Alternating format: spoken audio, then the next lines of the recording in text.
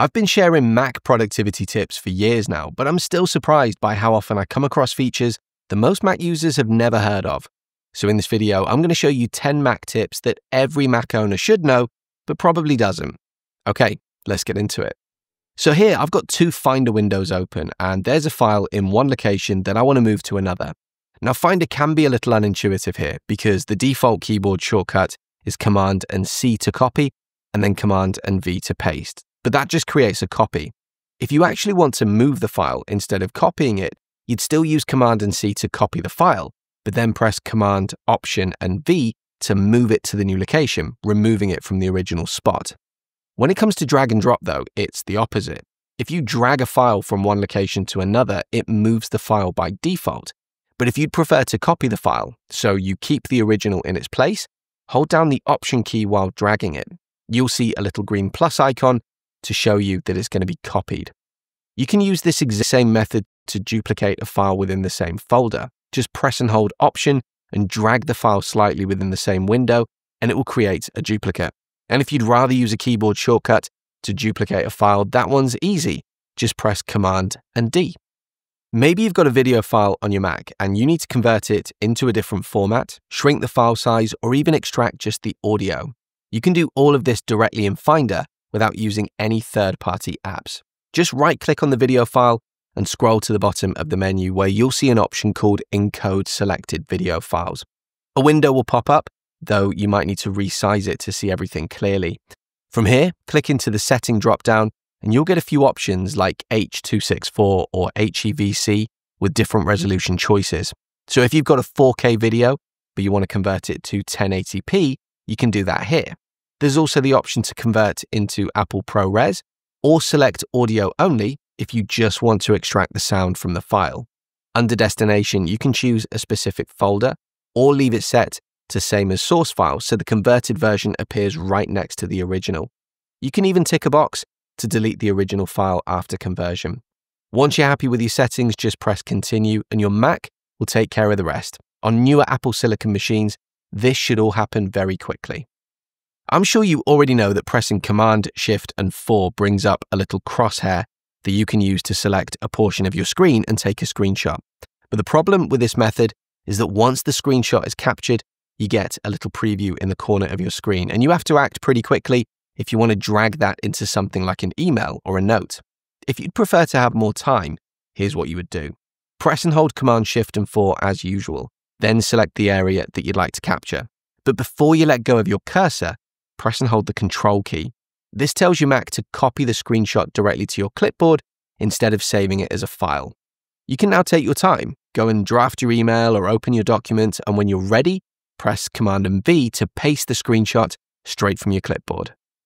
If you're into productivity tips for your Mac, you'll know that sometimes the biggest gains come from tools that help you get ideas out of your head and into something usable fast. And that's exactly what today's sponsor, Gamma, is all about. Gamma is like PowerPoint, Notion, and Canva rolled into one, but with AI built in. You just type a prompt and Gamma builds a full presentation, document, or web page for you in seconds. It's structured, styled, and ready to go. But what's great is how flexible it is. You can paste in some notes, import a file, or just start from scratch with a one-line idea. Everything is built in cards, kind of like slides, and you can move things around, rewrite sections, change the tone, or even ask the AI to expand a point with a single click. Same goes for images. Here, for example, I've got an image and I want to remove the background. One click. Or maybe I want to change the subject entirely, swap the style, or drop in a different color palette. Gamma's AI tools handle all of that. You can even describe the vibe you're after, and it will generate brand new visuals that match. I've been using it to help me with some of my training content and social posts, and honestly, it's so much faster than starting from scratch. What's clever is that you can start with a single source, like some notes or a rough outline, and Gamma will generate multiple assets from it. A deck, a document, a web page, even a social carousel, and everything stays on brand and beautifully designed straight away. It's all online, no software to install, and you can share your final version as a link, export it as a PowerPoint or PDF, or even embed it on your website. If you'd like to check it out for yourself, just click the link in the description of this video. Let's say you're sending a link to someone in an email. Most people would type out their message, leave a space, and then just paste the full link in using Command and V. The problem is that doesn't look especially tidy. There is a much better way to do it, that takes the same amount of time but looks way more professional. Just type out your message as usual, then highlight the portion of text that you want to turn into a link. Press Command and K on your keyboard, and a text box will appear. You can then paste your link into that box using Command and V. Hit OK, and your hyperlink will be inserted neatly into the text instead of showing up as a separate, messy URL. Chances are you've got at least 1 or 2 apps that you always want to have open every time that you restart your Mac. For me, it's apps like Moon, which is a great window manager, and Moz, a free tool that improves how third-party mice, like Logitech ones, work with the Mac. There's never really a time when I wouldn't want those apps running straight away, so I've set them to automatically launch whenever my Mac starts up. To do this, just open System Settings, choose General from the sidebar, then go into Login, Items, and Extensions. Right at the top of that page, you'll see Open at Login. Tap the plus button here, select Applications from the sidebar in the Finder window that appears, then scroll through the list and choose the app that you want. Tap Open, and that app will now launch automatically every time that your Mac starts up. If you see anything in this list that you don't want opening by itself, just highlight it and press the minus button. That won't uninstall or quit the app. It just means that you'll have to open it manually next time that you restart your Mac. If you own AirPods, whether that's AirPods Max, Pro, or regular AirPods, you might occasionally want to check what firmware they're running, and your Mac makes it really easy to find this information. As long as the AirPods have connected to your Mac recently, you'll see them listed in the Bluetooth section of Control Center, even if they're not currently connected. To check the firmware version, click into Control Center in the top right-hand corner of your screen. Then, instead of just clicking the arrow next to Bluetooth, hold down the Option key on your keyboard and then click the arrow. This brings up a way more detailed list of information about all the Bluetooth devices that have connected to your Mac, including their current firmware version.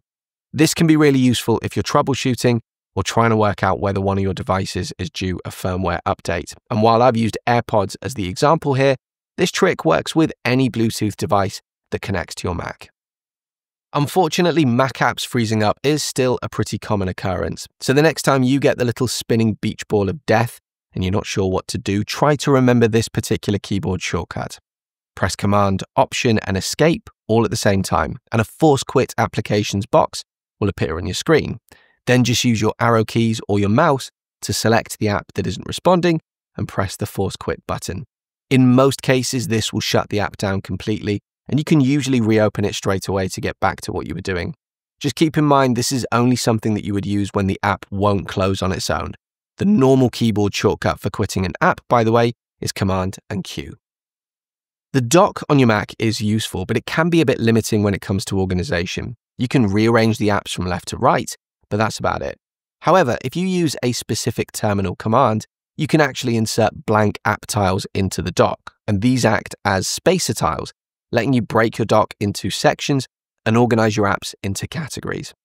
To do this, first copy the terminal command that I've included in the description of this video. It's too long and complicated to display on screen. Then press Command and the spacebar to open Spotlight Search.